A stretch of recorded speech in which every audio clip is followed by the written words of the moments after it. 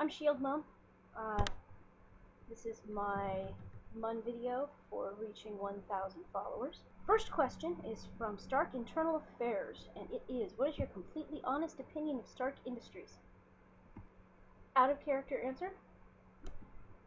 I love the concept that there is somebody out there that S.H.I.E.L.D. really can't control, who has better tech and higher quality brain power and just this unpredictability that just gives them a perfect foil to work against, and also that this person is willing to help them as long as they stroke his ego every now and then. In character, Maria Hill cannot stand Tony Stark. They just clash. She believes firmly in right and wrong and justice, and Tony very much believes in whatever I can do, I go and do it. And they don't get along at all. 2. What inspired you to start this blog? Memos from Fury. Honestly, I have such awe for the person who started that blog, who has now stepped down and it will be replaced by another Mun. They took the concept of S.H.I.E.L.D. and made it a real entity that, and my glasses are sorry, that was approachable, that fans on Tumblr and the internet could relate to. And he was always getting requests to join S.H.I.E.L.D., and his answer was always, I am not the HR department. And I figured that could be fun.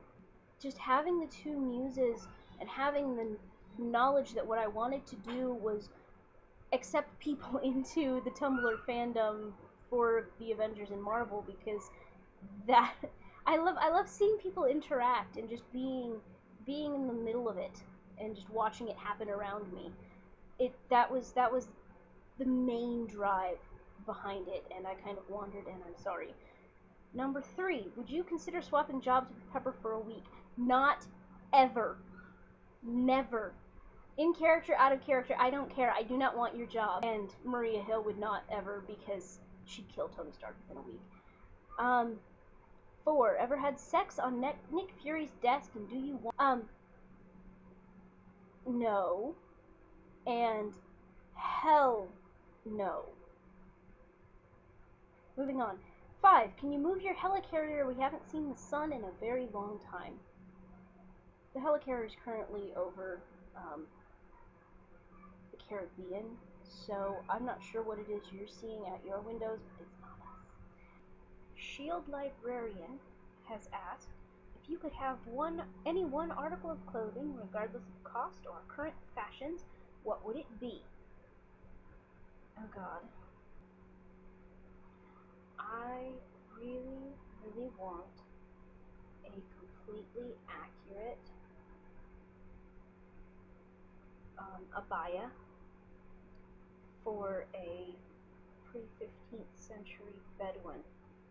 Just the main dress that goes underneath the thobe,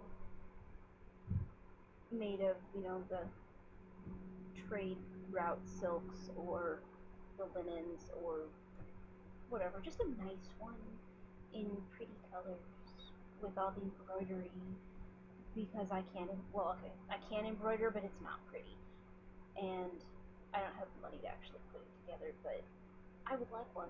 If you could only own the books that fit in one floor to ceiling bookshelf, what would you prioritize?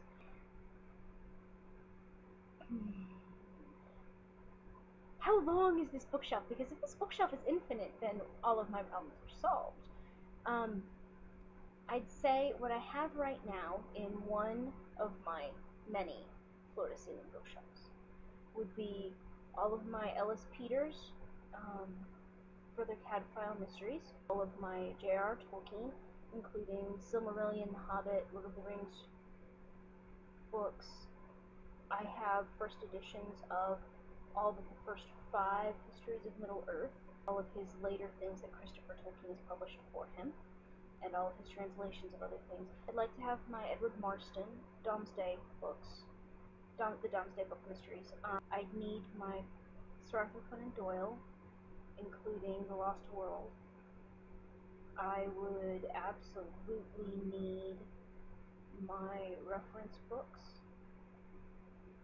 on the Anglo-Zulu War, because they're fun to read. And I'd need my Killer Angels, Gods and Generals, The Last Full Measure, and Gone for Soldiers. I'd need those, because I need them. And I can't choose. God, this is heartbreaking. I mean, let alone choose one book, but make me only choose a freaking bookshelf is evil. And so we're just gonna say various and sundry others and go on with it. How would you design your dream house? I have done this, in fact. I took shop class in middle school.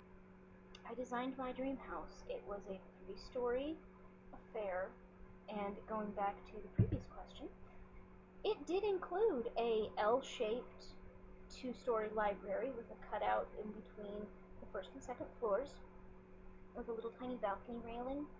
I made it out of graph paper, so 1 square was 1 foot, or 1 yard.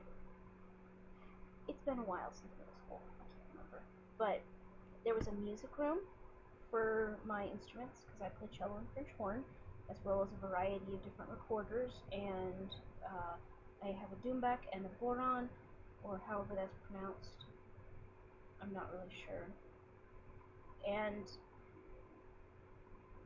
I also have a lap harp and an upright lap harp, and then I have a other lap harp. Then it had 3 bedrooms upstairs in the 3rd floor, and they were palatial bedrooms. And then there was another bedroom on the 2nd floor. And Anonymous, my lovely Greyfaces, has asked me, what is the best thing about running your RP blog, and what keeps you motivated to keep running it?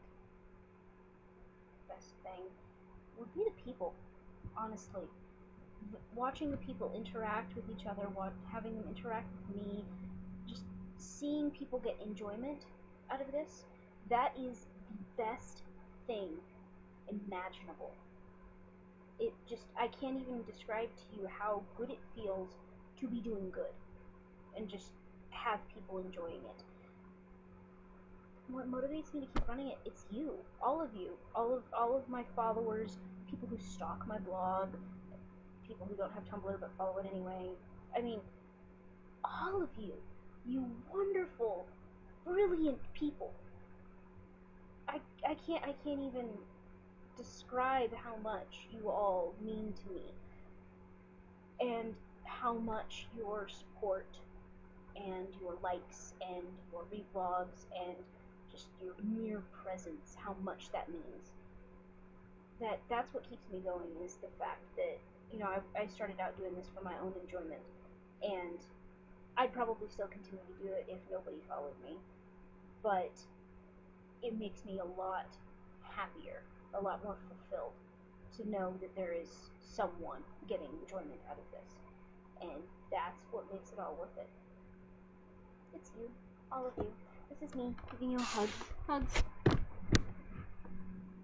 Sorry, I invaded your personal space. I won't do that again.